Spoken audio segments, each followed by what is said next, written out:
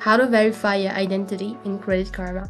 Hi everyone, welcome back to our channel. In this video, I'm going to walk you through the steps on how you can verify your identity in CreditKarma. First thing first, make sure that your device is connected to an internet service and then open up your CreditKarma account. Sometimes in order to log into your account, you'll need to verify your identity. For that, what you need to do is you'll need to provide some government ID. So what you need to do is you'll need to submit 2 different forms of identification. In order to verify your identity, you need to make sure that documents should be current, valid, and information should match the information that you've added to your file on CreditKarma. After that, what you need to do is you need to open up your CreditKarma in order to verify your account.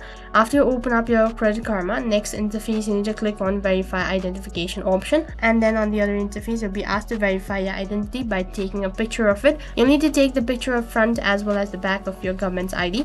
Make sure to take a clear picture. Once you've set the ID in a position, so then click on take photo, which is right at the bottom.